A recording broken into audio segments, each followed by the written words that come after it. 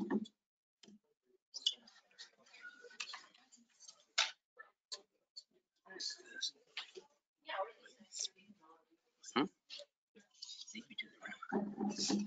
yeah, I love that. Customer buy from you. Sold the car.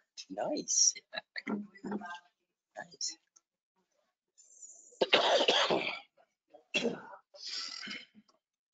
And we're ready whenever you are, Mayor. Good evening, and thank you for attending tonight's City Council meeting. For those who are attending remotely, the Canberra and the Chambers is set up to show those attending in person tonight. The platform we are using has a raise hand feature. You will notice a picture of the hand in the upper right-hand corner. When we reach the point in the meeting where the public has the opportunity to address council, you can click that button and be given your opportunity to address council. Please stand for the Pledge of Allegiance. Allegiance to the flag of the United States of America, to its republic for which it stands, one nation, under God, indivisible, liberty and justice for all.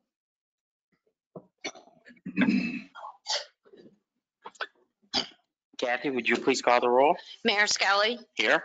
Councilor Dillabaugh. Here. Councilor Fisher. Here. Councilor Kennedy. Here. Councilor Powers. Here. Councilor Reich. Councilor Scamperly. Here. Quorum present. Councilor Reese is unable to attend tonight's meeting due to family matters. He has to be excused. Is there a consensus to excuse Councilor Reese? Yes. Yes. Yes. We have two presentations tonight. We will begin with Ogdensburg Land Bank Corporation Chairman Jim Morrison. Good evening. Thank you for that introduction, Mayor. I know several of the members of City Council. I don't know everybody, so I am Jim Morrison. I am the newly elected chair of the Ogdensburg Land Bank. Our prior chairman, Phil Cosmo, who's been in that role since 2018, decided not to run for re-election, and so here I am. I'm here to do the 22 annual highlight report. I think you folks have that. Just I'll hit some of the highlights from that, and certainly we can answer questions or now or at a later point if you have them. Since this is the end of our 5th year of operation, since we've been here, we've acquired 23 properties. We have demolished 14 others, none in 22. We have completed 3 rehabilitations, 2 of which were sold in 22. 1 was sold earlier. We have purchased 2 new single-family homes through a very nice arrangement we have with BOCES, where those modular homes are manufactured. We purchased and placed 1 on Ogden Street, which sold, and we purchased and placed 1 on Berry Street, which we are going to get back to this spring and hope to have on the market, before summer. As I said, we have done some side lots with buildings that have been taken down. 11 of those have sold. We have 3 remaining in our inventory. Obviously hoping to sell those at any point. We've done notices to neighbors, which is typically where that interest lies. We have sold 2 properties in 2022. We sold a 3rd one, the former synagogue on Green Street was sold in 2023. So it's not part of this report, but it did happen. And again, the demolitions, I think it's important to note that while we have, our estimation is there's about $1.1 million in assessed value from properties that we have acquired, rehabbed, and sold, or new homes to put back on the tax rolls. The other side of that is cost avoidance with demolitions. Takes the liability off the city, the land bank takes it over, and that's cost avoidance for us as a group. And so I think we work together quite well on those as we acquire them and then decide whether they can be rehabbed or have to be demoed. New construction currently, we have in our inventory 4 buildable lots. We are not currently under any kind of construction, but we hope to maybe relook at that as funding allows a little later in the year. We like to hold on to those because we do part of, what we want to do is to put up new structures and do new construction as opposed to just constantly demoing things. Looking ahead, a little bit of a snapshot. There's 2 grants that we are currently involved with, phase 1 and 2 of New York State money that was made available through Homes and Community Renewal. We were successful in phase 1. We received $100,000 or will receive $100,000. That money has to be spent on administrative expenses. Our hope is that we will be able to contract with some accounting help, as well as a project manager to allow someone to be out in the field to meet with contractors and speak for the board on projects that may be underway. So we think those are both viable options, and we have started to look for people to fill those roles. Phase 2 of the grant, which we have submitted an application for, we won't know for another couple months where that stands. That will allow us to acquire more properties, and we are put together a list that will be discussed with the city, I'm sure, as that becomes available, and we determine how much of those grants, if we get the whole thing or only part of that grant, that will obviously affect how many of those properties we would ask to acquire. Again, I think that's, since this inception of the land bank in 2018, we've really been a good partner for the city, I believe. I think we've been successful in putting properties back on the tax roll, been successful in helping to get rid of blighted properties and ultimately allow neighbors, homeowners in that area to expand their lots or footprints. And again, both through tax roll, properties back on the rolls, as well as the cost avoidance of properties that we've taken over that kind of come away from the city having to worry about with either liability or upkeep. I think it's important that in the end, we continue to work together, the city and the land bank, because I think that's the only, the funding that originally came from New York State is not there anymore. The original type of funding, now it's more grants and things that we need to work together to be successful in. And I hope that will continue as we move forward. Again, I just think the land bank is such a win-win for the city. I can't say that enough. So in your packet, there is the final page of that, I think, is a list of all of our properties that we have left. If you have any questions on that, it kind of gives you a little bit of a highlight of, the inventories that we currently have. I think the presentation is, the actual report is a little fancier with some pictures and some things that we've done, but the highlights, I think, have a little more of that detail on them. I guess that kind of hits the highlights. If there's any questions, I'd be happy to answer some or any. I think you've done a tremendous job, and you are making a big difference, everyone involved in it. We appreciate that. The board, takes looking at these things very seriously, and again, we do feel like we're a good partner. Mm-hmm. So, it's an excellent program. It's one of the best things that we could have got. So on the phase 2 funding, is there a specific number that we've applied for this bank? I believe it's 300,000. 400,000. 400. So when I'm looking at this is a New York State program. There's not a lot of land banks in New York, correct? There's only like 13. Yeah. 25. All right. I was thinking that or 20 Yeah. for some reason. It's been a while. Yeah. A lot of them, though, are attached to more countywide. We're one of the few that's just as small a footprint as the city. Most of them are countywide. So on 50 million in the state budget and in the past state budgets, do you think Ogdensburg is getting its fair share? I think it's a great program. I'll take anything we can get. Sure. Don't want to seem ungrateful, but do you think the state is equitable in dividing up the resources like that? I mean, that's a great question. I think that as, in any of these programs and anything that I've seen in my career in a number of ways that involve the state, it seems like more money goes to bigger areas. I think that's, that's an unfortunate reality. Yeah. But I don't think we're forgotten. I think that the couple times that I've been involved in discussions with some of the people that we, have written grants with or talked to at New York State about these things, that, they seem to know who we are and what we're trying to do. So, I think we're represented.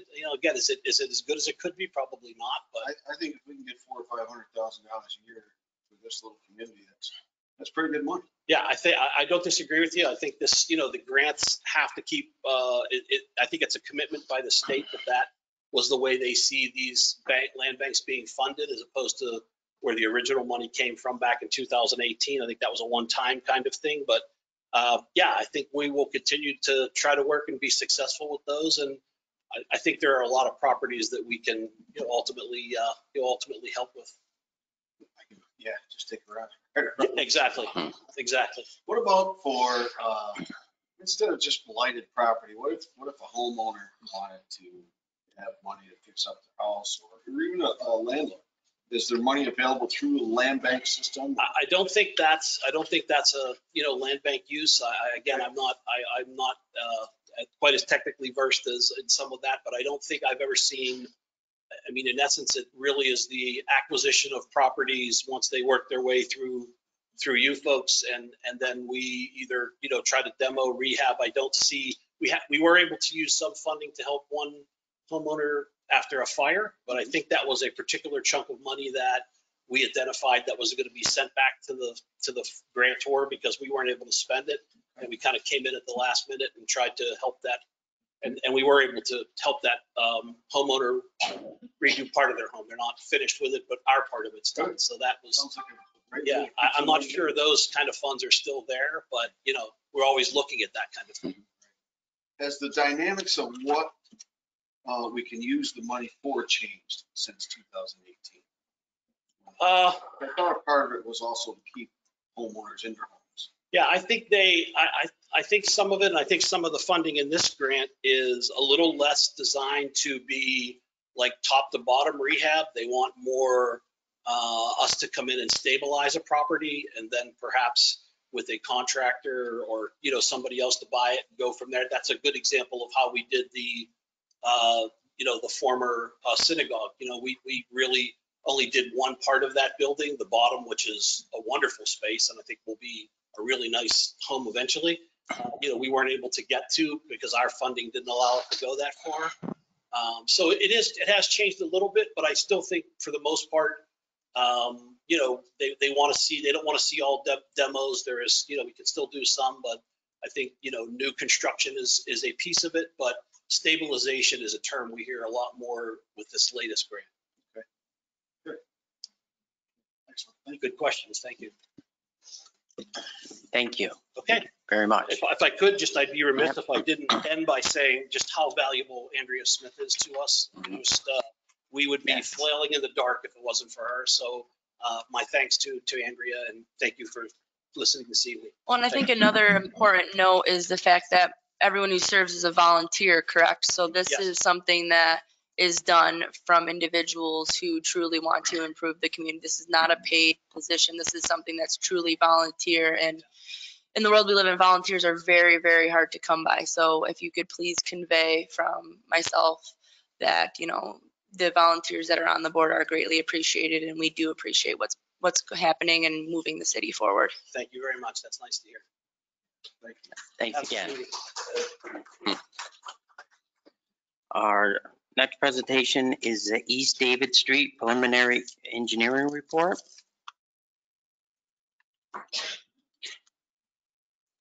Good evening, council members. I'm Matt Cooper with Barton LaJudas. It's my colleague, John Condino. The city retained our firm last year to begin an evaluation of the reconstruction and replacement of utilities on East David Street from Park to Hamilton. It's about a 3/10 mile of street with some aging infrastructure in the ground there, some water mains that have had a history of breaking. Your storm catch basins are still tied into your sanitary sewer there. Some reported backups into homes at times during wet weather conditions because of introducing storm water into your sanitary. So Our firm took a look at that, how we could lay out the new utilities within the street. Currently, your water and sewer are within 10 feet of each other in several places along the street. Health regulations require those to have a 10-foot minimum separation. So we're trying to get water, sewer, stormwater, and the existing gas line within, a fairly tight footprint. It's doable. So we looked at that layout and the construction effort that would be required to achieve that. And, most importantly, the conclusion of the evaluation was putting together a project budget for that. We prepared a preliminary engineering report that walks you through our evaluation, the different alternatives that we looked at, with a conclusion of here are the costs and here are our recommendations on how to proceed. This is the important first step of undertaking an infrastructure project. As you have gone through them prior, the quality of your engineering report sometimes dictates your success in achieving funding. This is going to be your instrument to sell your project to the funding agencies. And for this one, we would target primarily the water and sewer funding sources. So those are typically New York State EFC. They have both water and sewer funding programs, and USDA Rural Development has both water and sewer funding programs, as you're probably aware of with your past capital projects. With that, we have a conclusion in the report, and we identify potential funding sources, those scenarios of, well, what if you get this grant, and what if you get this financing? And we show several scenarios. As this time, we can't tell you what you will or won't get. We just want to present the different ways this may unfold, and in the end, what that results in user rates. I mean, that's really where the rubber hits the road on these projects, is what does it do to our user costs, to our city resident costs. So I put together a little cheat sheet for you. That engineering report, if you took the time to read it, unless you fell asleep after page 5 or 6 or 7. I made you a little Cliff Notes version here that really I just extracted pretty much verbatim certain portions of an engineering report that I really just want to draw your attention to. So kind of the alternative options that we have in there don't deviate significantly. I mean, bottom line is you need to replace the water, the sewer, and the stormwater. That's really it, and reconstruct the street, because replacing those within the street footprint is pretty much going to tear up the entire street. So you would end up with a complete new reconstruction from the sub base up of the street. So on the water, we looked at 2 scenarios. When you're replacing the water main, are we just going to reconnect the service laterals right to it, right there? Or are we going to reconnect or replace the water service laterals from that main out both sides toward the homes, at least to the street right away? Because quite often it doesn't really, or most instances, it doesn't make sense to leave 50, 60, 70-year-old water lines underneath a brand new street that you just had completely torn up. But we did look at that just to see what the cost difference would be. Same with the sewer. We looked at those 2 scenarios. Do we just reconnect the sewer laterals to the new main? Or do you replace the laterals as well, at least out both sides to the street right away? The additional alternative we looked at with sewer, along with the laterals, is do we go with concrete curbing or granite curbing? There was a desire to see what that cost difference is. So we show all those alternates up top, and then the next little table is us mixing and matching those options. So we matched option 1 with 1A and 1 with 1B. So those are the options with water and sewer that did not include the service lateral replacements. And then we paired option 2 with 2A and 2 with 2B to show the pairing of the options for including the laterals. And as you can see, the capital costs range from 4.29 million up to 4.47 million. Really, the difference from the base to the top is less than 2%. Really not a significant difference, which obviously led us to the conclusion of you replace the service laterals for both water and sewer while you're doing this. And then the subsequent two tables below are the breakout of the water versus sewer. So some of it's a little bit splitting hairs, which pavement is as a result of the water project and which pavement replacement is due to the sewer project. But we had to have a division. And we spoke with the funding agencies in preparing this about having both water and sewer in one engineering report. And they were fine with it, but they wanted to see the cost broken out in the end. So we would fund these as two separate projects. We would pursue water funding, and we would pursue sewer funding. In the end, we're going to marry that funding into one project. But this shows you the breakout with 4 different funding scenarios. So if you were to get 0 grant and had to finance the entire water project, you're looking at about a $20 rate increase per EDU, equivalent dwelling unit. I don't know if you've encountered that acronym in your past projects. That's representative of a single family household. Whereas, if we can pile a couple grants on top of each other and get favorable financing, you may look at a rate increase as low as $5.82 per single family household. And then down the sewer, expand out because there are a couple more grant programs to look at. Again, mixing and matching those, you're looking at rate increase anywhere from $10 to $29 per single family household. So at this point, what we would do in our course of action in a project of this nature is once we have city comments on the report, or if there's anything you want us to explore further, any questions you have, any concerns with how the report's prepared, we would want to address those. And after that, we want to send those to the regulatory agencies.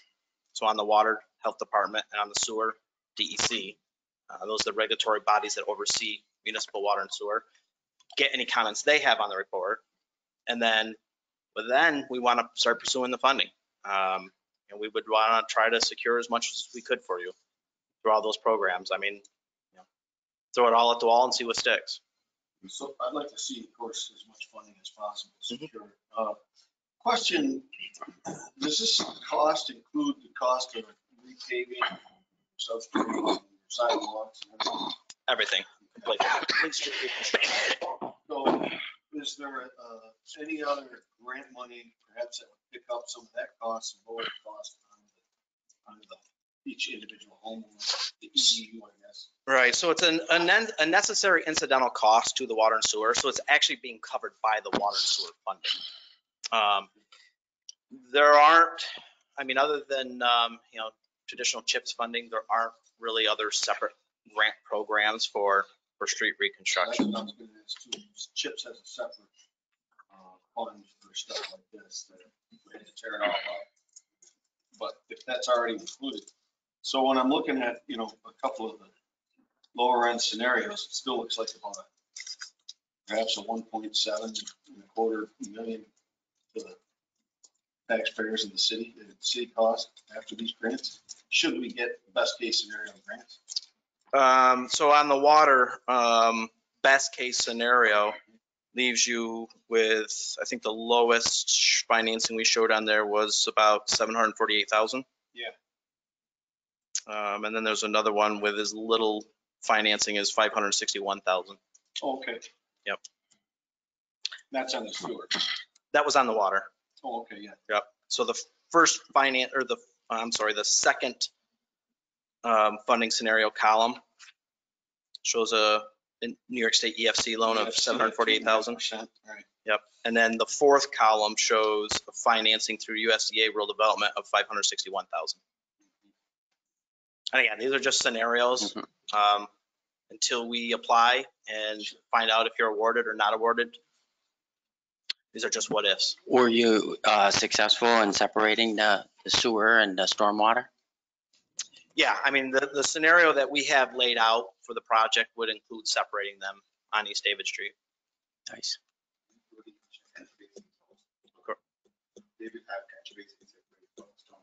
Correct.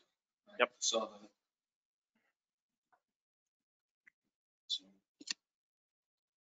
any other issues that would add to the cost?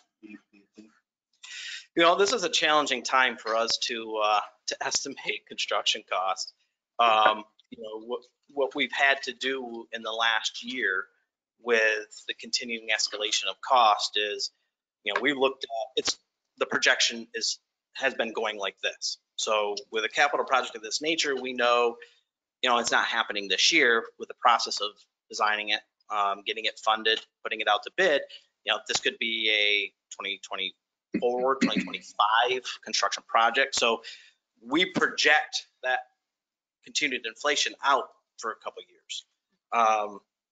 Historically, we've done that projection at 3% per year. That wouldn't get you to where real costs are in the past few years. So, we've looked at that continuing climb and made those level projections with pretty fat contingencies on projects. We've seen a lot of project budgets blown up in the last couple of Exactly what I was years. getting at, right? So Yeah. I don't want all of a sudden 2 years down the road, whatever council's sitting here, I thought it was gonna cost this much and there's another $2.5 million on it. Right? Yeah, we've done our best to pad this as much as possible under the recent uncertainty of costs. Now, the good news is in the last 3-4 months of opening bids, we have seen that start to plateau off. So instead of the continuing climb, it does seem to be stabilizing. So if we can get loans for this amount, it might even reduce the city's. Potentially. So in this project, does everything run to Patterson Street in terms of the sewer? Because Patterson Street's the latest modern, I guess, if you would, sewer run. Correct. So everything runs to Patterson Street. It does. I'm fairly certain. It's from both sides. So everything should be fairly easy to tie into there. Okay. Yeah, we were able to gather all the existing information on inverts and manholes to make sure we had, enough elevation to tie everything in. And Because we've had some issues with that.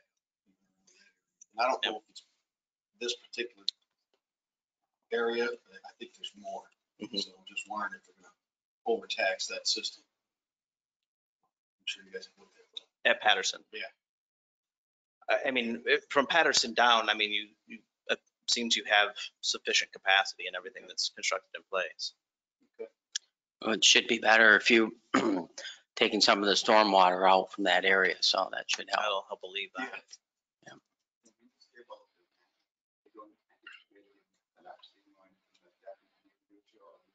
The existing manholes, I didn't see any in our evaluation that appeared to be to that condition. I don't know, nothing of that severe condition. Should we do that seismic survey or something to see how the surface is all that? Trying to avoid any change orders.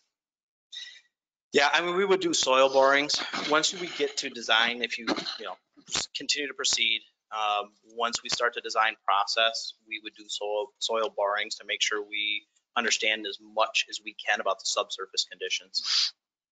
And do you see any utility conflicts like gas?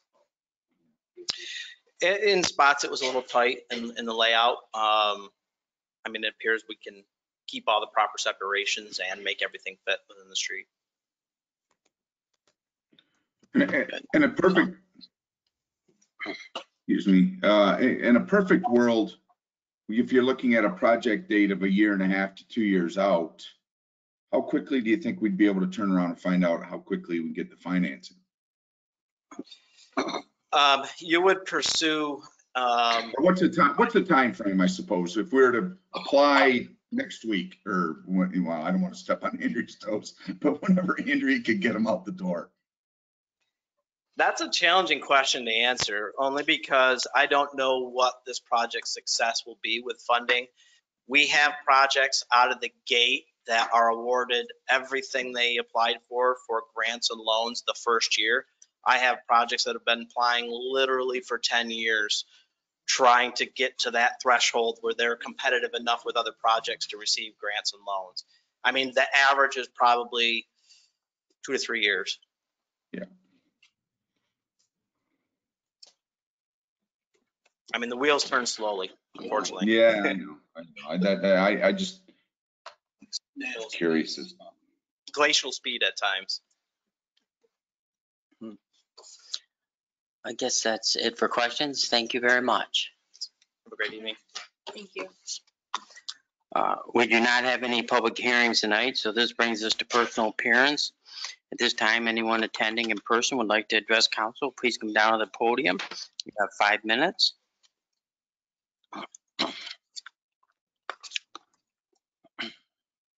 Is there anyone attending remotely? I do not see any hands raised. And this brings us to correspondence. I believe we have one letter. Yes, Mayor.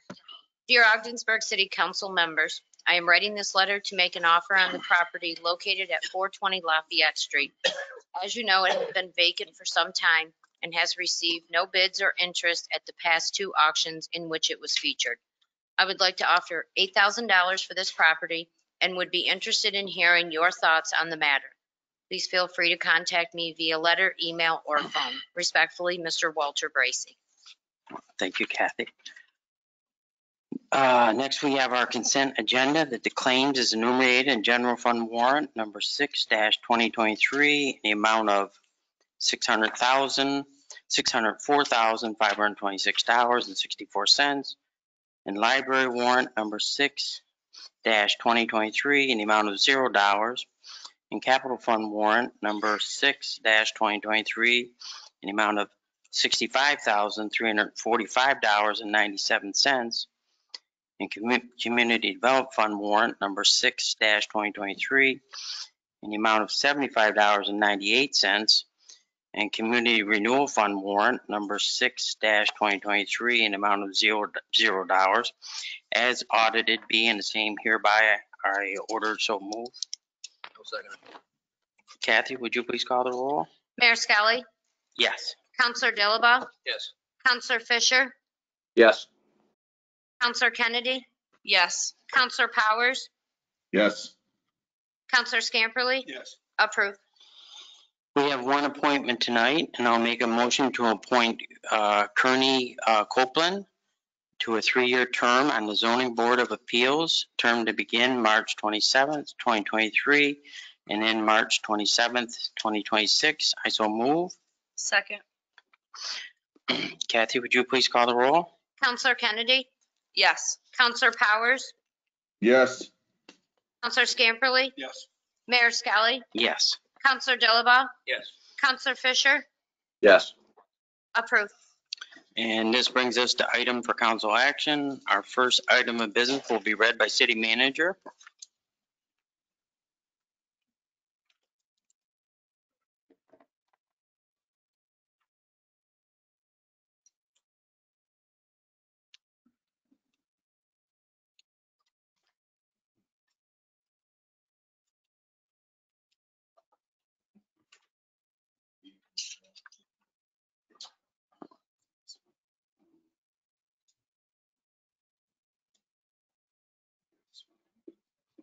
It's bill number 37 on the top. I would like to call on to bring a resolution to calling for a public hearing and a notice regarding the ordinance amendment of chapter 209 of the Ogdensburg Municipal Code. And this is a call for a public hearing and a public notice to amend the chapter 209 section 54 schedule 27 time limit parking on of the Ogdensburg Municipal Code. Second. Kathy, would you please call the roll? Counselor Powers, Yes. Counselor Scamperly, Mayor Skelly, Yes. Counselor Dilaba, Yes. Counselor Fisher, Yes. Counselor Kennedy, Yes. approved. Our next item of business will be read by Director of Planning and Development, Andrea Smith.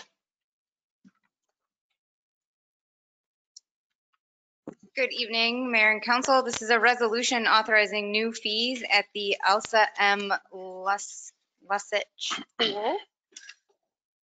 Whereas the city of Ogdensburg operates the municipal pool for use by the public, and whereas the city of Ogdensburg City Council establishes the fees for recreation activities and use of facilities, And whereas after a review of the rate schedule by staff and the Recreation Commission, there's a recommendation to increase fees as outlined in the attached table for the 2023 season. This is the same table that was submitted when we addressed the fees for the Dubisky Visitor Center. It was included with the packet, and it takes into account the 2023 approved budget, specifically the revenue line associated with the pool. I'll move that. I'll second. Okay, go ahead.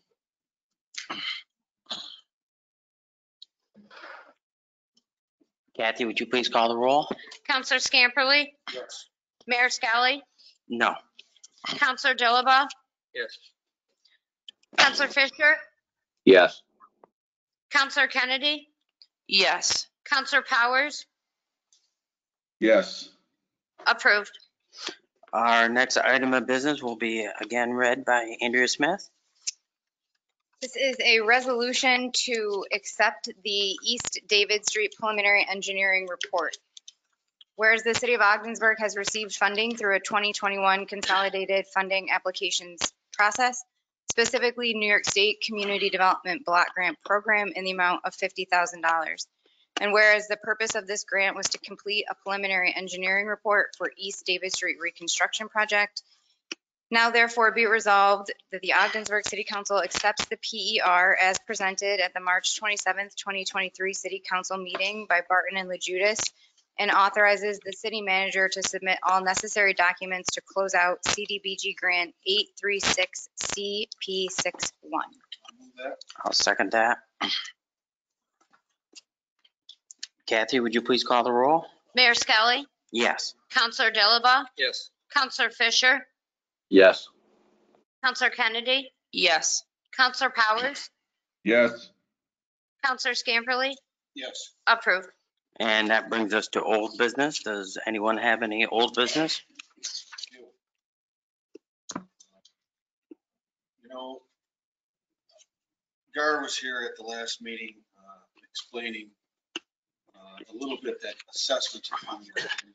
People are a little frightened by what's going to happen here with the citywide evaluation. And so I'm wondering if there's an easy way, without burdening you too much, to say if this is our new revamp, then this would be the new tax rate, if the budget were to stay exactly the same, the amount of revenue.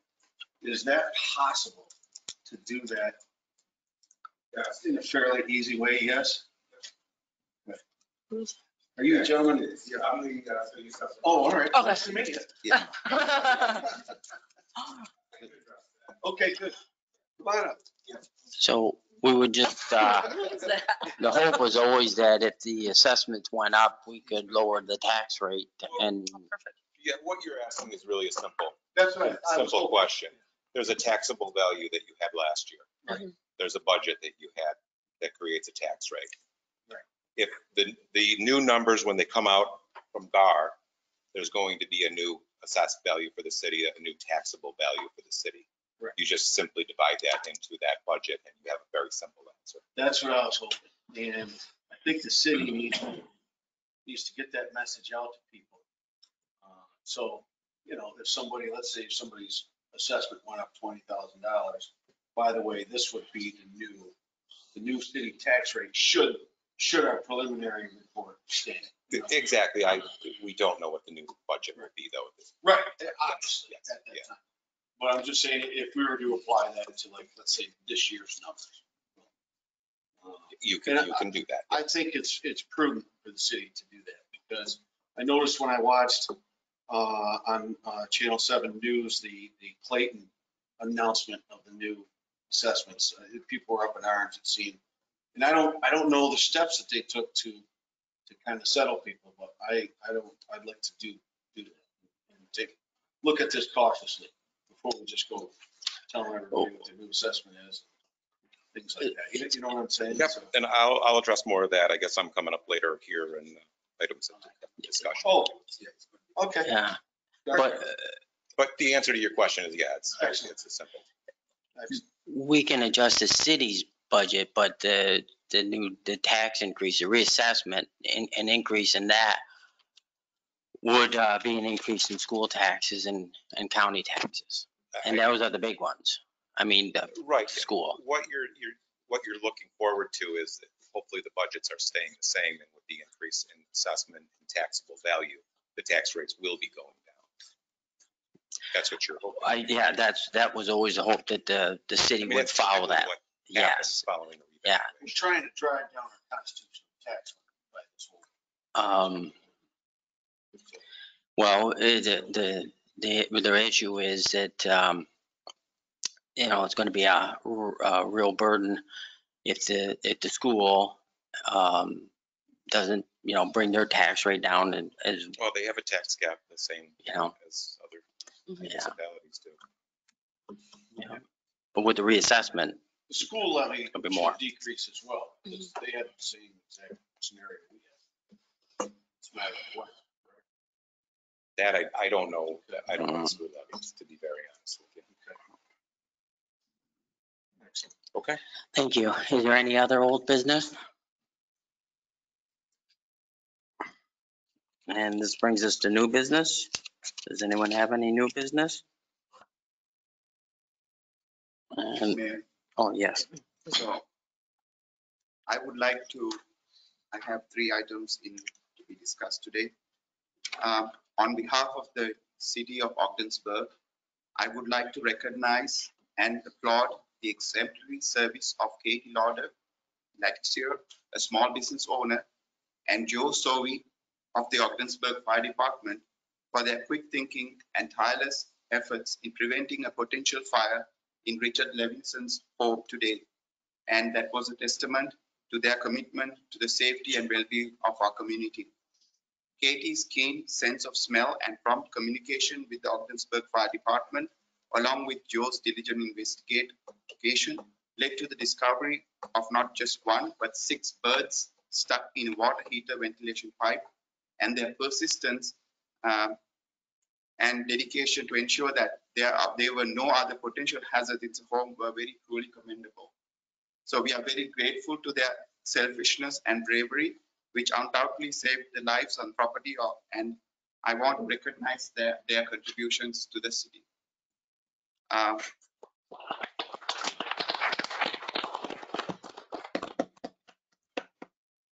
And the next item I want to speak about is, I'm very humbled to have been chosen as the city manager for the city of Ogdensburg by unanimous consent of the city council.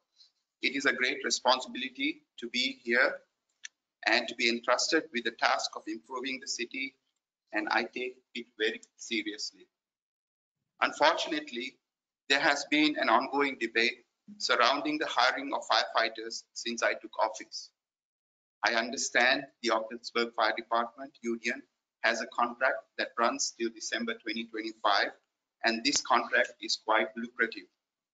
However, after carefully considering the fiscal impact in both short and long term, as well as the morale of the staff, I have decided to direct Fire Chief Ken Stahl to hire 2 firefighters immediately.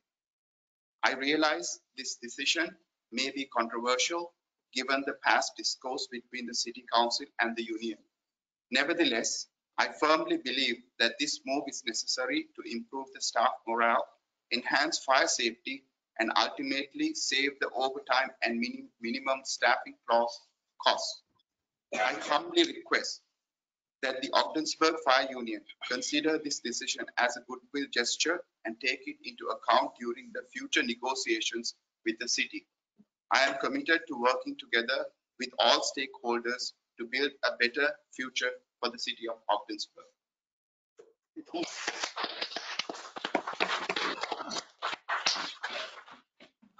And the next item is to form a citizens task force. And I would like to request the council's approval to set up a citizens task force to enhance the social economic development and develop a comprehensive plan that is an inclusive process with citizens' participation. And I would welcome any discussion on that. I think that is a fantastic idea and something, especially in the past several years, we have seen a dramatic increase in community involvement and a variety of individuals looking to become involved in the community. I think it would be great to do like an informational meeting. People that are interested can come find out what you're looking for in a member of that type of organization, what the commitments are, and things like that. And then there could be a selection process. But I think that's a great thing to get started here. There has been some community development plans done in the past. From discussing with this community members, and the feedback I got was there was not much of citizens' participation and input. So I wanted to open up to the public to be able for the citizens to come and for them to give us the direction, because they are the ones who would like to see which direction we want to proceed with. There are a lot of people that have moved from outside of the different parts of the US, as well as people who are living here.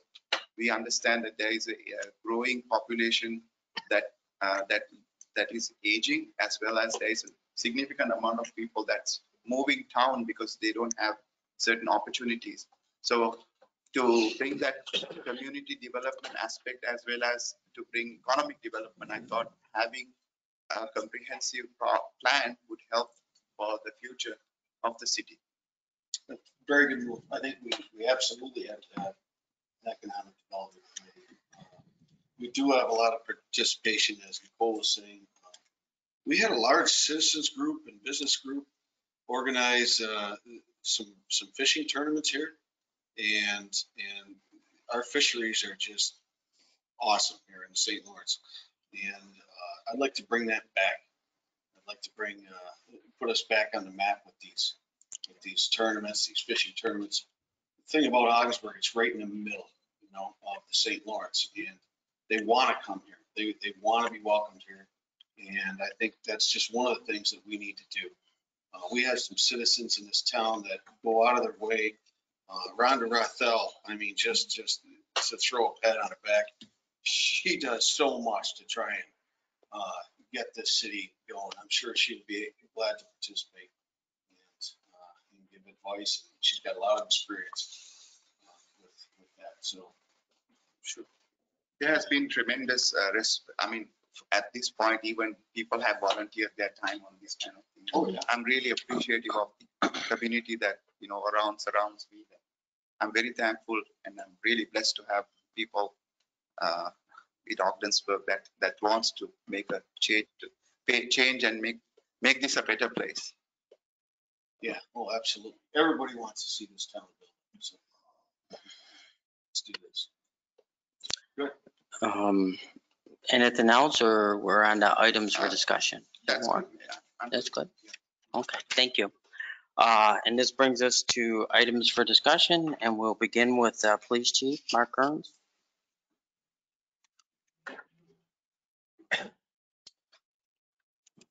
Good evening. Evening, Chief. Here to speak about the 2023 COPS grant, which has recently opened up for application. We applied for this grant last year and we did not receive it. I'm making speculation on why we didn't receive it.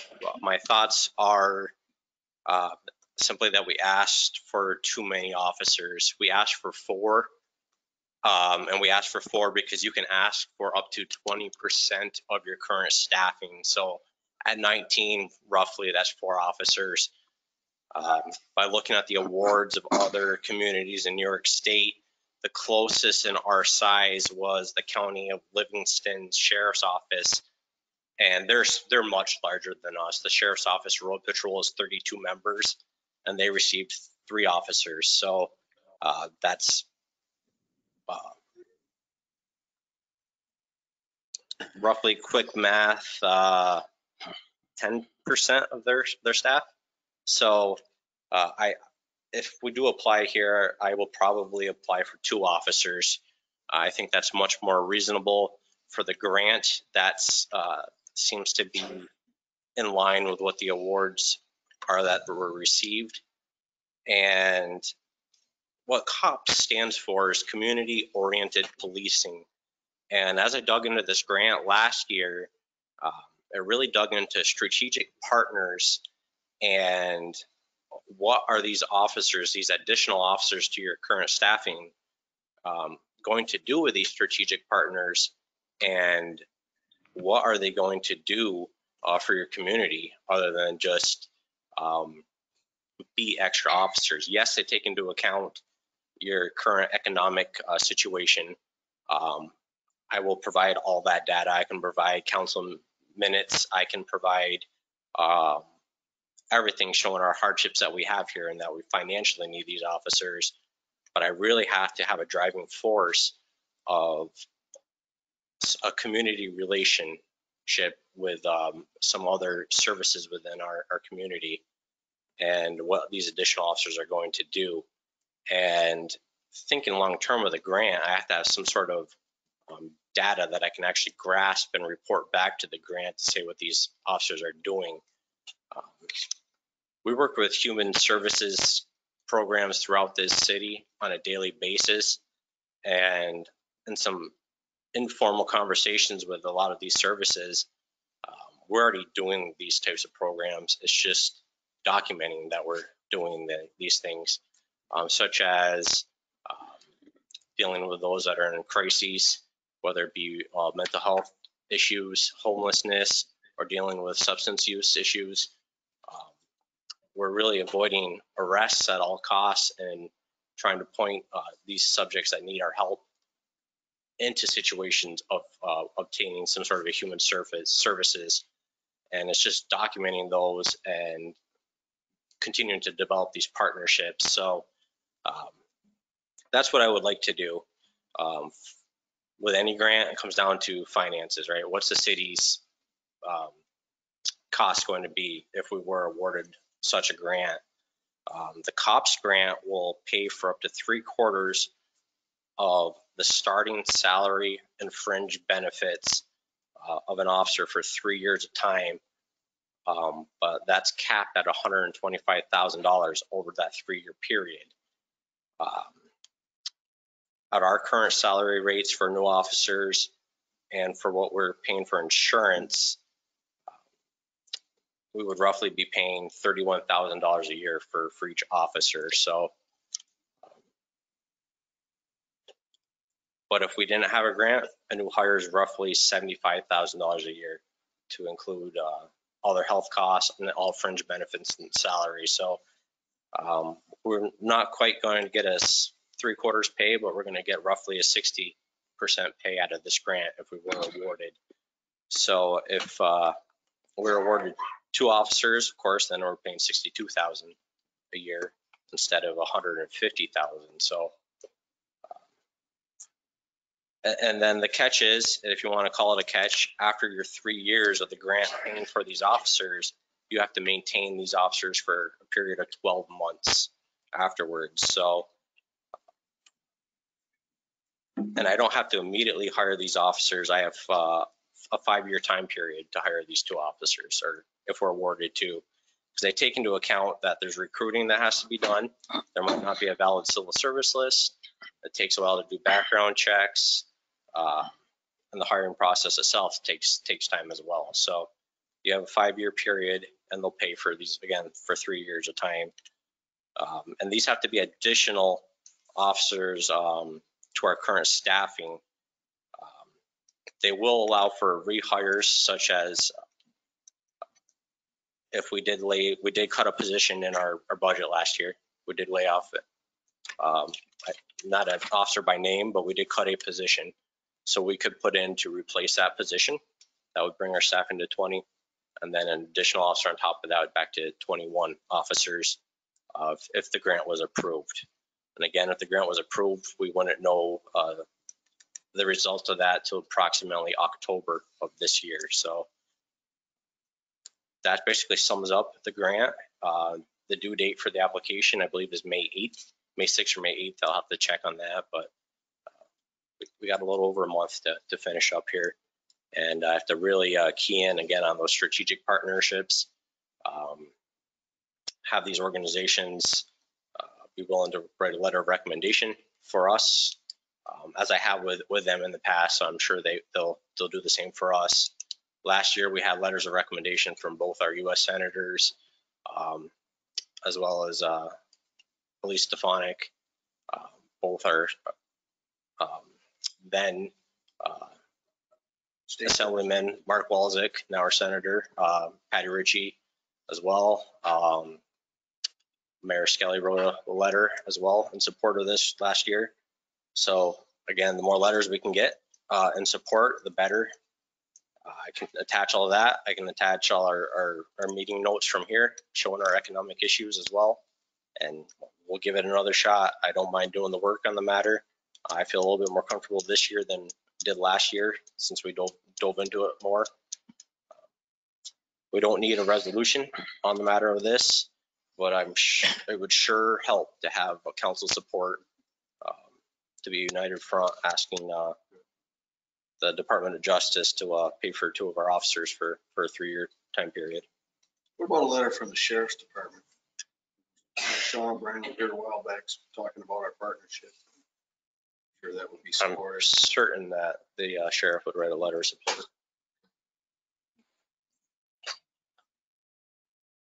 Sounds good. Could I we got mine. Can we get a resolution on the next agenda? Okay, thank you. Any questions? Thank you, Chief. All right, thank you. Next is off-season uses for the Lockwood Arena. And Recreation Director Mackenzie Cole will do that. Yep, I just wanted to introduce our Recreation Director, Mackenzie Cole. And so this kind of came at a request of council to talk about uses from in the arena in the sort of off-season between when the ice comes out and when we start to see uses in the late spring and summer. But it also came from our director directly, who was thinking about how to make better use of the facility. So Mackenzie Cole is going to give you an update on her thoughts, as well as the conversations that she's had with the Recreation Commission.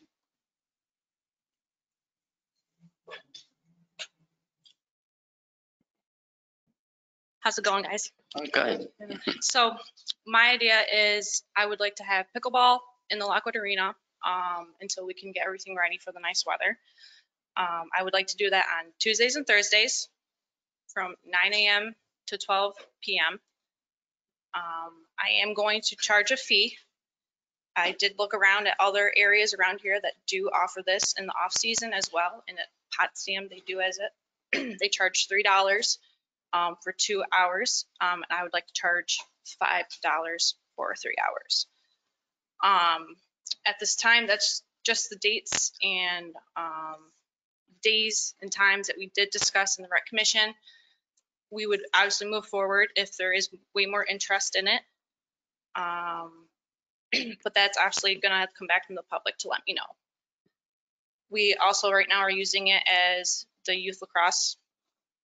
They are using it for practice time until they can get on the fields and until the fields are ready for us to maintain for them for the season. If you guys have any other ideas for me to use for the Lockwood, I would definitely take them into consideration. Any promotional events? For recreation in general? You know, small concerts, things like that throughout the summer. It's stuff I can look into.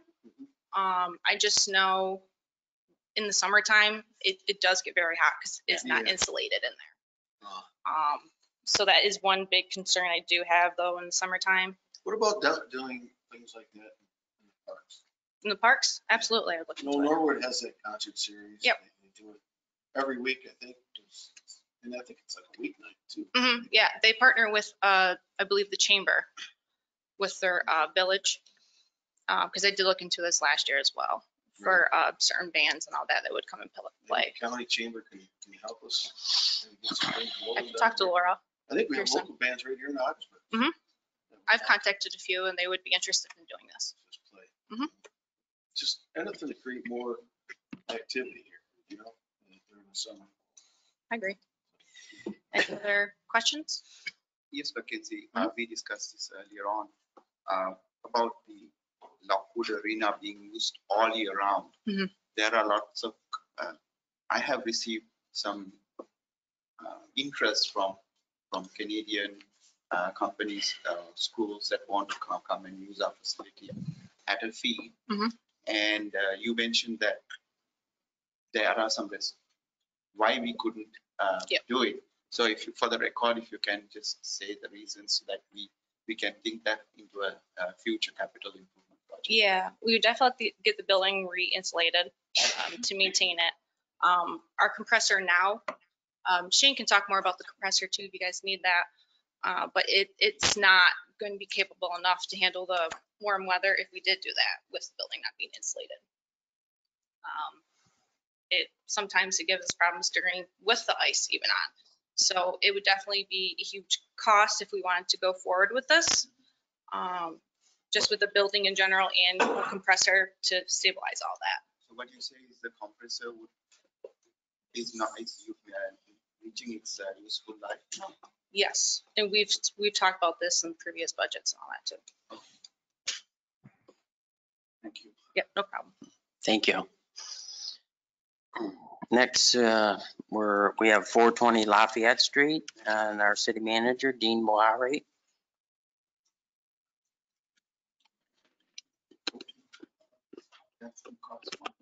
That is correct, sir.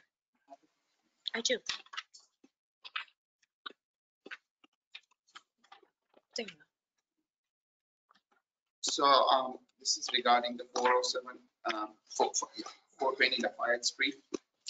So this property was on the auction and it was priced at $45,000.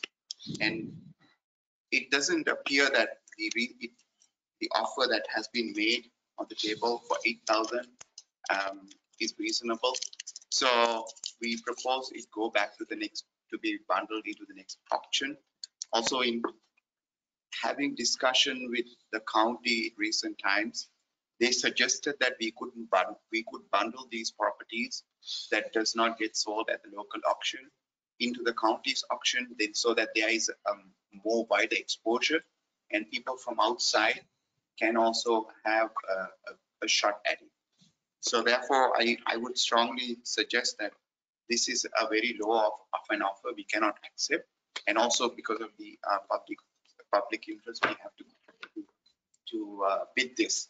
So we could definitely look at the assessed value again, but it came at 45,000 and the offer on the table is $8,000, which does not really pan out. Have you had a discussion with the person in the offer in terms of any plans that that person might have? I did not speak to directly about what the plans and about this particular individual, but I did corresponded over the mail, just let me know that this was not this, even if we want to go forward, it has to go through a formal process of being able to be bid by other people, that they cannot just come straight up and offer the money.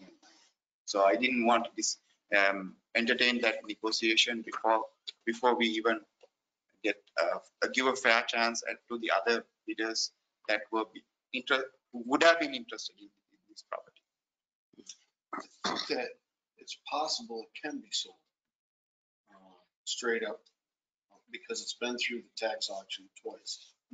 So I think after that, the city can sell it. Whether or not we want to make a counter offer or not is another question. But I would suggest personally, and I'm only one of 7 here, that you have discussion maybe with the person a little bit. And then we'll talk about it, bring it back. Sure, I would definitely reach out to them and get feedback from that. But looking at the acreage, I don't have the numbers with me.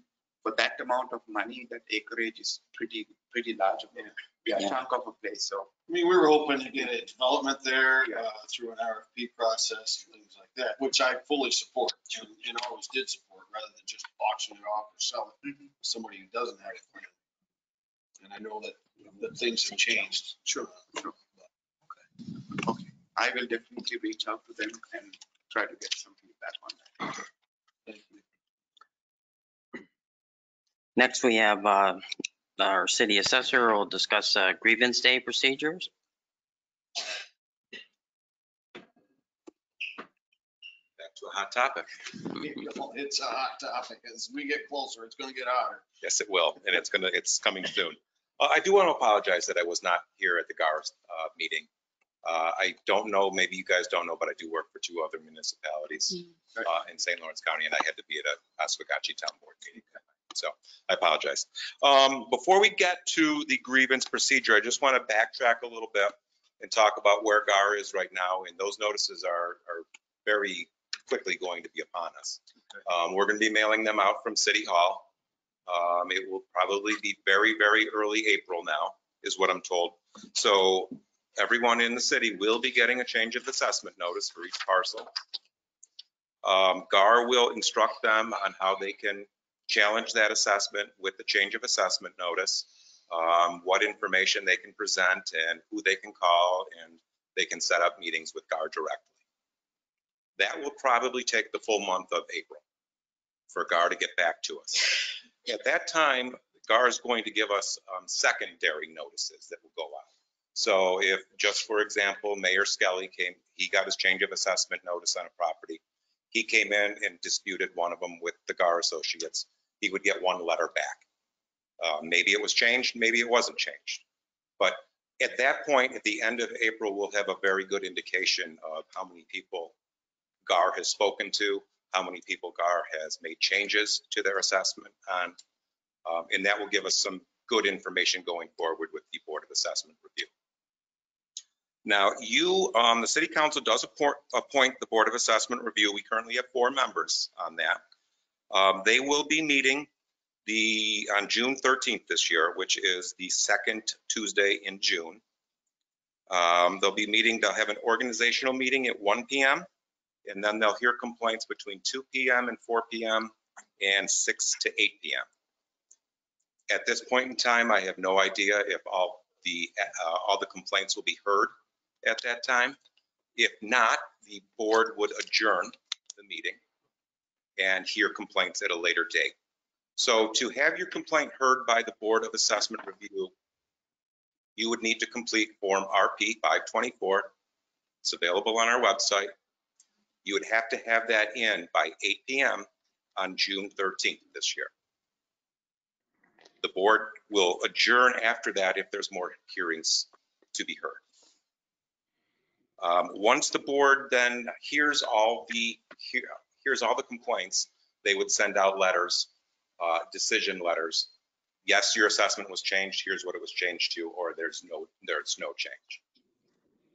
Beyond that, there is a third alternative, and GAR did mention this at their presentation, that a homeowner such as Mayor Skelly could petition a small claims assessment review hearing, and he could file paperwork, and that hearing would probably be heard in late August, September, and maybe even as late as October. So that covers the courses of challenges that we have. Once the letters go out, the secondary letters go out after the meeting with GAR, once again, we'll have a better idea of how many potential complaints we'll have. I generally put together a list, a time frame, and as complaints come in, I assign time slots for people. Going to need to meet with the Board of Assessment Review to determine if that's what they want to do, if there's certain dates that they have open that they want to reconvene the hearings on. A lot up in the air right now, but that is the general process. I think it's very important that we throw out that, what would the tax rate be should that first round of. What would it have been, actually, what I think you're saying? Yeah. I mean, obviously, it'll change. It'll change after the first round. Yeah, based on last year's budget or the current budget. Right. Yeah. I think without that, the city could be up in arms. And a lot of time. Better perspective of what it means, this assessment, this is new assessed value on a property. Maybe less apt to have so many people come and try to agree. Right. One of the ideas here is you want to get more value of your property without having your taxes skyrocket, right? I mean, and people have fought them, I think, for years, fought their assessment because they don't want to pay the high tax. There is a preconceived notion that my assessment went up, so therefore my Right. taxes are going to go up. So- And that's not always true, especially with a revaluation where everyone else is being For the whole valued. city. Yes. So I think, yeah, we're in agreement on that. That has to be a part of the understanding. I think it should go out with the new assessed values. So this is what the tax rate would look like should. We can put that up on the website, or we can put that Yeah. somewhere, yeah. So that people can compare it to get a real idea of what's going to happen. Yeah, I think what you're alluding to is just because my assessment went up doesn't necessarily mean my taxes are going up. Exactly. Would it be possible to get an email on who is on the Board of Assessments? I know you said they're council appointed, It's- but I have no idea who it is. Yes, it is right on the website. Is it? One of Okay. the members is here tonight. Adele Coates. Hi, Dale. Just, I'm like, you said appointed by the council. I'm like thinking to myself, I have no idea. I did ask Kathy Jock, the city I will look clerk, up, that's who was fine. on it, and she directed me to the website. Of course, So it's Kathy right is the there. answers to everything. And So there is an opening on that board, and it would be a good idea to have another additional person appointment. appointment. It's up to you, city council, to appoint that person. I can't imagine anybody with a citywide assessment coming up that's going to jump up and down and raise their hands. One more question I'm sorry, Nicole, did I cut you off? Nope, I'm good. Comparables. I know Gar said, Gardas did a lot of research probably a year ago based on sales comparisons. They reevaluate, they check all the data on the sales to make sure that they have the good sales that they're using. is there going to be a process where it's a simple process for the citizens of this town to look at those comparables? Yes, Gar has a website for it. Oh, excellent. Yeah. All right, excellent. So going back to the grievance day, June 13th, we give 15-minute time slots to grieve. Is that correct? Historically, we have given 15 minutes during a revaluation. Probably ask the board to lower that to 10, just to hear more people. And anybody that does not have an appointment would not be able to come and do their grievances. Is that correct? Anyone that has not filed the complaint form will not be able to have a grievance heard by the board.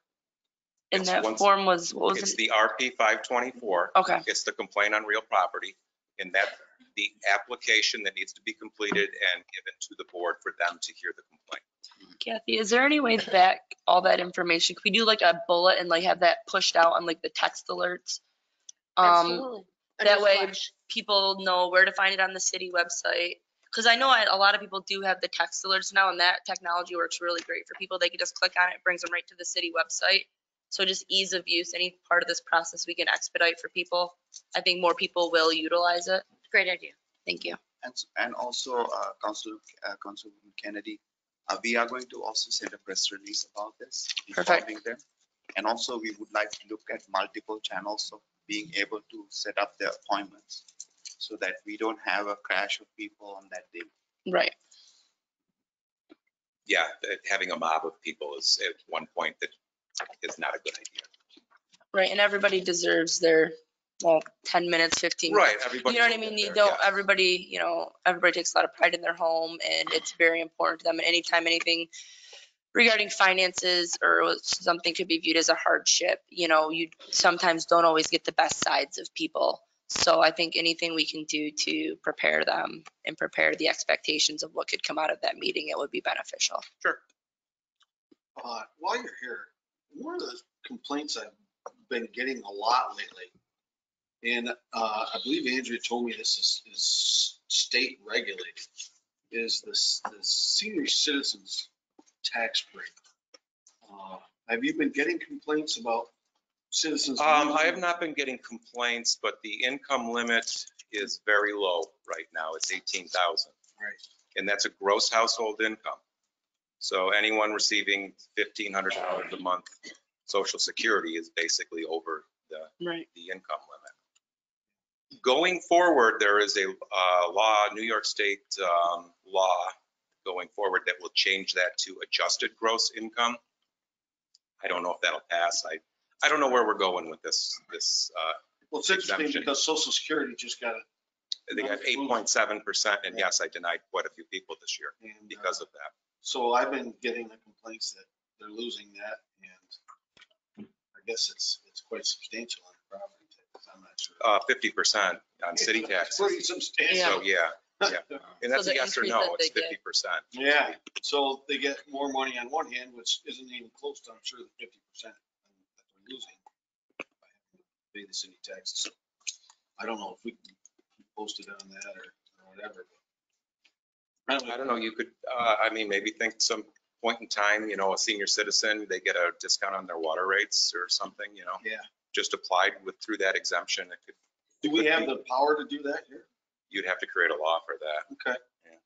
Just to kind of make up for it a little bit because, Other municipalities do that and utilize like the enhanced star exemption code right. for reduced water rates. Oh, okay. That's a great idea. Thank you. Also, I think that this concerns the properties that were transferred within the year, and some of them who are veterans, they had those tax credits. Mhm. And are we capturing those credits? when We the are transfer- not. When I'll backtrack a little bit farther back to my days when I was an assessor in Monroe County. There's a thing called omitted taxes. So if I buy a house from a senior citizen who had a wartime or combat vet exemption, that would be re-levied by date of purchase. That is not happening up here in St. Lawrence County. It becomes a very confusing, complex issue because the person gets their tax bill and it has that veterans, that senior citizen exemption on it, and their taxes are hardly anything. Then I go and I re-levy those taxes. So the next year, they're not $1,000, they're $3,500. And then they call, they're upset. And once we finally get back on track with the taxes, they were low and now they're high because the exemption was re-levied. Then it goes to the next year where the bank calls the person or just sends them an escrow deficiency statement. So we're like 3 years down the road in this problem. And I'm not saying it's being swept under the rug, but it's a very confusing issue. And just to do away, and you're not collecting hundreds of thousands of dollars on this. This is very small amounts of money. I did talk to Real Property the other day, and not one assessor in St. Lawrence County does the omitted taxes any longer.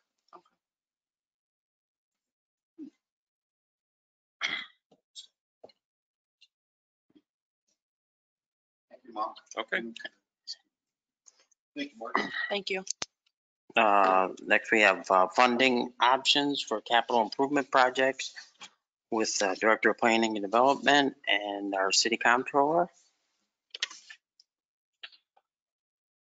So this evening, for items of discussion, we provided you with 2 resolutions for discussion and hopefully action. One is a resolution to do a ban for the improvements here associated with the City Hall roof. And then the other alternative is to use fund balance for the City Hall roof, as well as the other projects, many of which we've discussed in the past month or so, including the Dubisky Center sprinkler repair, the security system that's needed at the police department, as well as HVAC improvements at the police department, and gearing up for what we know we will need to do in the next year, the design and engineering for the replacement of the fire department roof. Collectively, with those improvements with the City Hall roof replacement project, we estimate the cost to be about $500,000. So you have 2 resolutions. Again, one is specifically for the ban for the roof, although we can amend that to include other items. And then the other is to use fund balance. I did just want to bring it to council's attention that Angela, our comptroller, did give a presentation on where she estimated we would be closing our 2022 year. She gave that presentation earlier this month.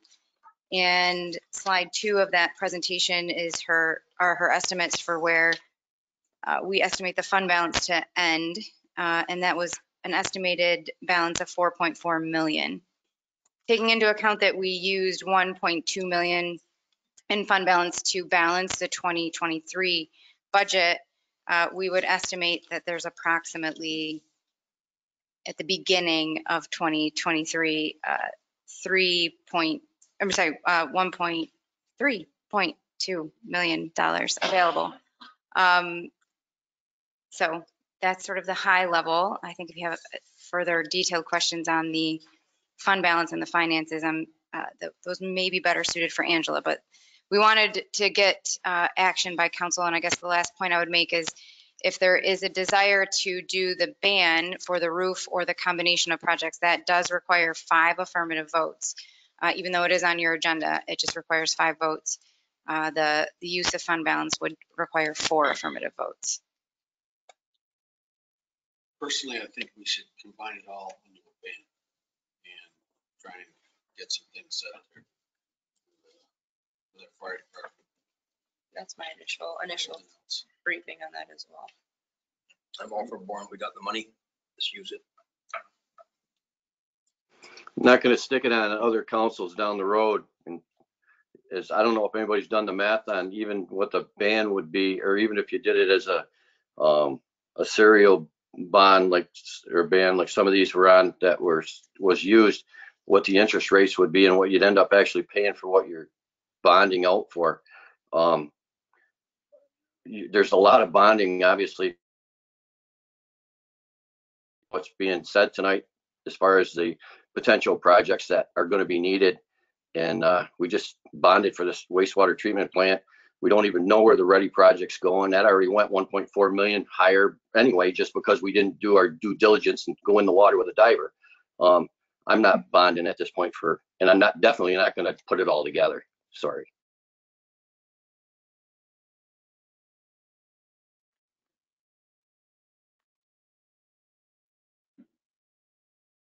I don't think there's going to be, you're going to get to 5 votes. I can't see taking all our savings and spending it on these projects. We have a new city manager here and we need to get some things settled. Personally, I'm for the bond. Obviously, what does staff recommend? Top choice? Staff's initial recommendation is to use the ban. The bond? Yeah, the ban. the ban. Because we don't want to eat up the fund balances. We also want to make sure that our ratings with the bonding agencies remain. And I think Angela can explain it better because there are some requirements from the government municipal financial aspect that we need to keep some amount as reserves in the fund balance. And it's not that you need debt as well. We're looking at our constitutional tax limit and other things. You need the debt. Excuse me. You need the debt, Dan, so that you can raise the taxes each year after you raise the 2% constitutional tax limit. So people start seeing 15% a year or 10% on each year after that, along with their water and sewer going crazy. The more you kick the can down the road, you're going to have to pay the piper eventually. We've been doing that for the last 2 years, paying old debt. And that's all we've been doing.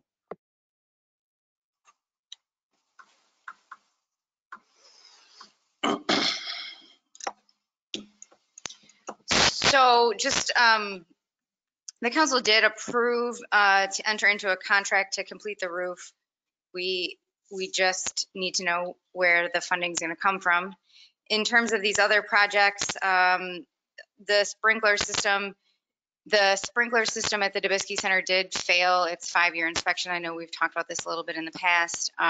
So this really isn't a project that we can delay. Again, it's more of a question of where will we get the funding for, because not only did we not anticipate failing that inspection, it just was not included in our budget, nor were other capital improvement projects that we could swap this in and out for. So these are what we would consider to be mission critical projects that we really need to advance in the short term in order not to jeopardize our facilities.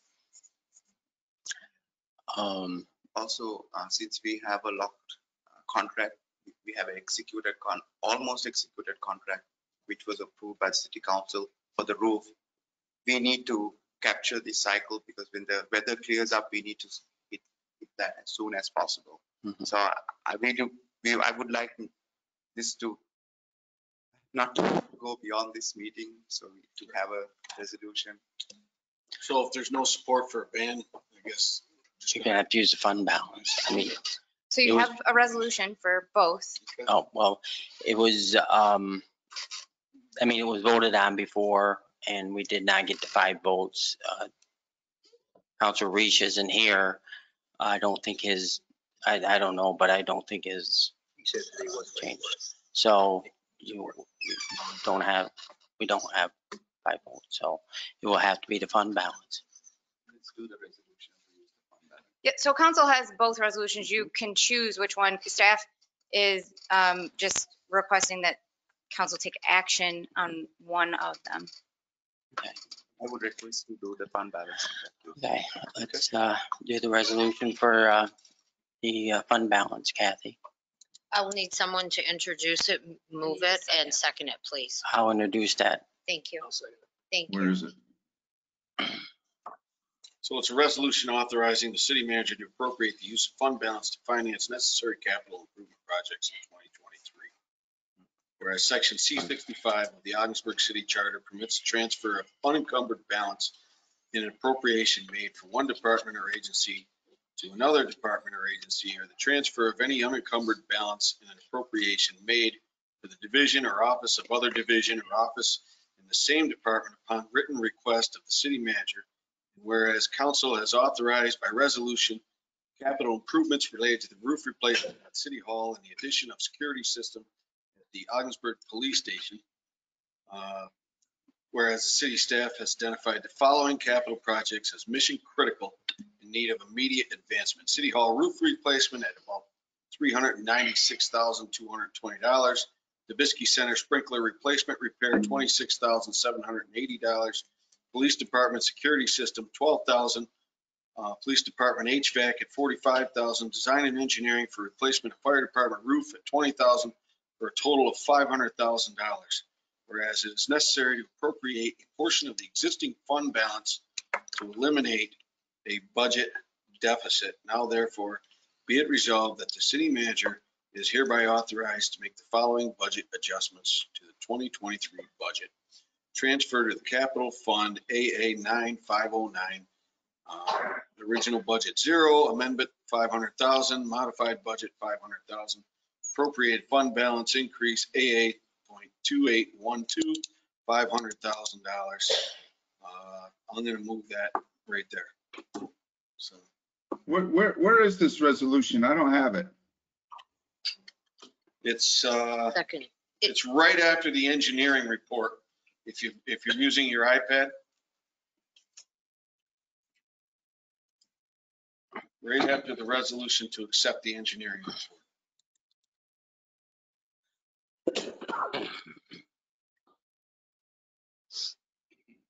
You move it then? So I just moved it. I'll say. Okay. Again, I think it's foolish to do this, but we got to have the critical work done. So I'd much rather bond it myself for the city. I concur, Dan. I concur with Dan. I mean, I'm not keen on exhausting our balance, but, ultimately at the end of the day, everybody's throwing around terms that quite frankly could have been avoided in the long run, would have kept coffers in our bottom line, but I'm not going to get into that because I'm not into the debate, but I'm all for a ban. Kathy, would you please call the roll? Counselor Dilaba? Yes. Mike, before you do. Oh. Yes? Sorry, there's a time delay here. How much does the court system pay? What would they pay for the roof? 40-some thousand, isn't it? Yeah, if they do, but it's in the 40,000 range or less. It's not Okay. beyond that. Do they have the whole top floor now? They do have the top floor now. Yes, they occupy a nearly 38 to 40% of the building. And we can only get $40,000 is to help out? Yes, because they also make payment. I understand they make a payment, but They also make rents to us. They pay a rent to us. So I mean, it's good that they are at least paying us 40,000 on it. Generally, I don't think a renter would pay for a house to be to re-roof somebody else's house. But No. this is a good move by the court to offer us that help. okay, good enough. Kathy, would you please call the roll? So I'll start over, if I may, Mayor. Counselor Dilaba? Yes. Counselor Fisher? Yes. Counselor Kennedy? Yes, even though I think it should be a ban. Counselor Powers? I share Councilor Kennedy's sentiment, yes. Counselor Scamperly? And another reluctant yes. Mayor Skelly? Yes. Approved. Got your goal. Does anyone else have any items for discussion?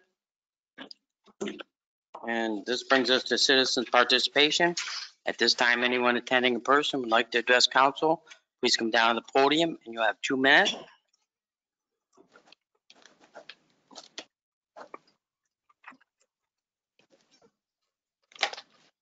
Good evening. I'm Michael Julie. I live at 214 Hamilton Street. First, I think demonstrated by applause for the audience tonight, those here support and appreciate the city manager's decision to direct the chief to hire 4 firefighters immediately, as was demonstrated in the presentation last week. In the short term, it reduces the net cost of fire service to the city, and as well reduces the amount of overtime, which is a positive impact to morale of the fire department. Next, with regards to communication to the public with regards to the increase in assessments, I would suggest, besides emphasizing that they're based on the 2023 budget, that there also be a clarifying statement that the actual impact on property taxes is unknown until the 2024 budget and 2024 tax levy are determined. And then lastly, with regards to the impact of the increase in assessments and school taxes, as I've stated before to council, in the history of the school tax vote and the school budget vote since the tax cap was implemented, the school district every year has stayed within the 2% tax cap. Their balance sheet is currently strong. I don't expect their tax levy will increase by more than 2%. So they will not see an overall windfall. At the same time, the increase in the overall assessment to the city could potentially shift the percentage of tax in total paid by the city. Possible slight reduction in the town of Oswegatchie, slight increase in the city of Ogdensburg. Until the final numbers and equalization rates are determined, those numbers won't be available, but the school district will be communicating that information to the public when it publishes Bridges, its May edition, which they discuss the impact, discuss their budget for the 2023-24 school year, and will do different projections with regards to the tax levy with the new assessments, and I anticipate the school tax rate will go down. But again, there will be no windfall in school taxes based on this reassessment. Thank you.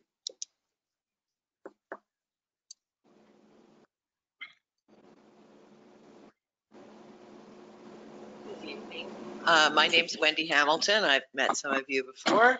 I live on Morris Street here in the city.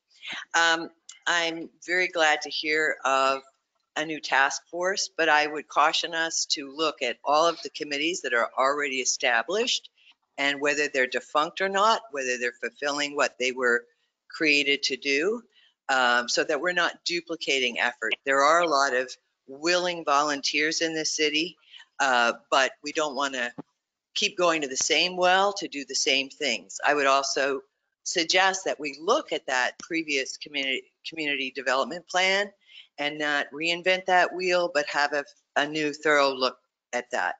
I'd also suggest that we look at the FRB report.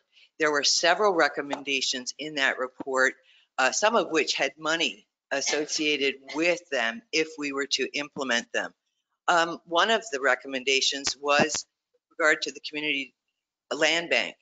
And their suggestion was that we just lift and shift our properties to the community land bank.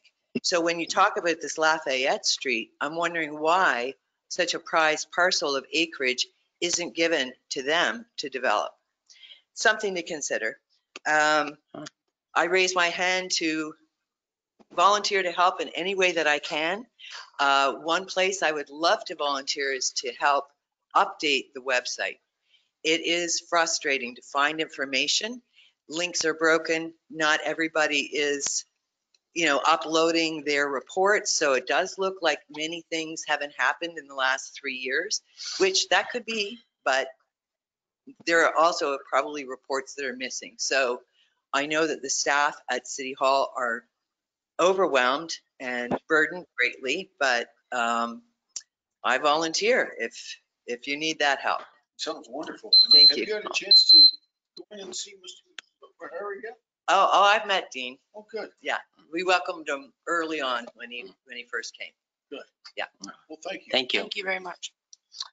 Anyone else?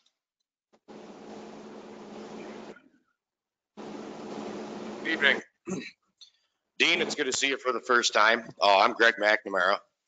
I'd like to talk about a couple things tonight. One being my constitutional rights to be in this building were taken away from me for about 2 weeks last summer by the past city manager and Mayor Skelly. I just would like to meet with you sometime at your convenience to explain to you what took place and what happened. I don't want to get too far into detail, but it did indeed happen, and I would like for steps to be taken to make sure that never happens to anybody again here in the city of Ogdensburg. I want to thank you for your recommendation to Chief Stull tonight. I think that's a no-brainer. I also want to go back to last meeting. Councilor Reish brought up the project going on next to the intake building. When that was going on, I actually live on the east side of that project. My back deck is probably,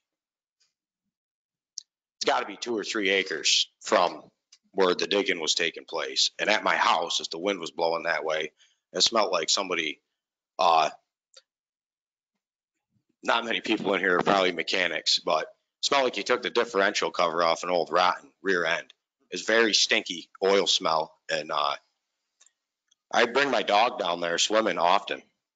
And I stopped during that point in time, but one day I was down there and my dog, being who she is, ventured off, and I saw the pit and I took a lot of pictures of what was going on, and it is a complete environmental disaster. That ground.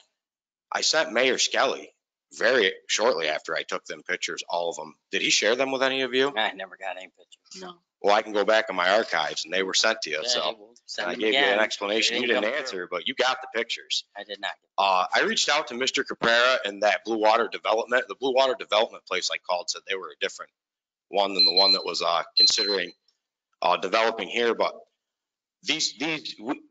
selling Diamond National, assuming that the ground doesn't look like the pictures I have, is very, you'd be ripping the developer off. That place is a contaminated wasteland, and until it's dug up, nobody knows what that looks like under there.